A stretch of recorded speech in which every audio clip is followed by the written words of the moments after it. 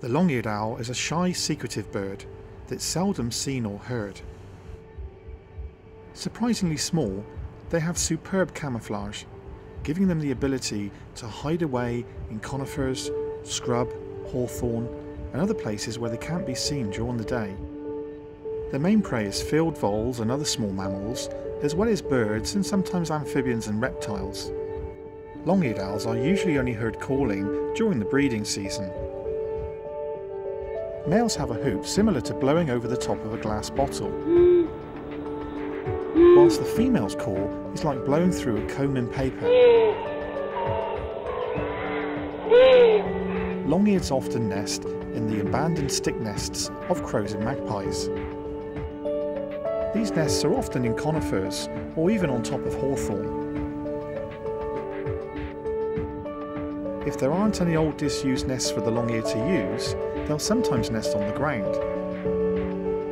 Artificial nest sites can be provided in the form of baskets, either wire or wicker and lined with carpet and twigs. These baskets can be of particular value in places where there aren't many crows or magpies, and may even be used by tawny owls or kestrels. The call of the young long-eared owls sounds like a squeaky iron gate. Their calls resonate through the forests at dusk and are a sure sign of breeding. The owlets are vulnerable in open nests, so they branch into the nearby trees at just 2.5 to 3 weeks of age.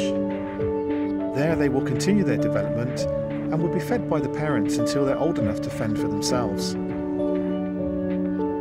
Their nest sites can sometimes inadvertently be destroyed by landowners, not realising that old crow and magpie nests are also used by birds of prey. The long-eared owl has highly evolved hearing capabilities, with a facial disc and large ear openings either side. They are an ancient species and have remained pretty much unchanged for millions of years. However, because of their secretive nature, they remain relatively under-recorded in the UK. Despite its name, the ear tufts are just feathers. They aid camouflage by breaking up the outline of the owl, and they're also used for communication. Orange eyes distinguish the long-eared owl from the similar and closely related short-eared owl. The eye colour suggests they're a crepuscular species, active at dawn and dusk. Although many long-eareds are actually quite nocturnal. Every autumn, migrant long-eared owls from Scandinavia and Eastern Europe visit the UK for the winter.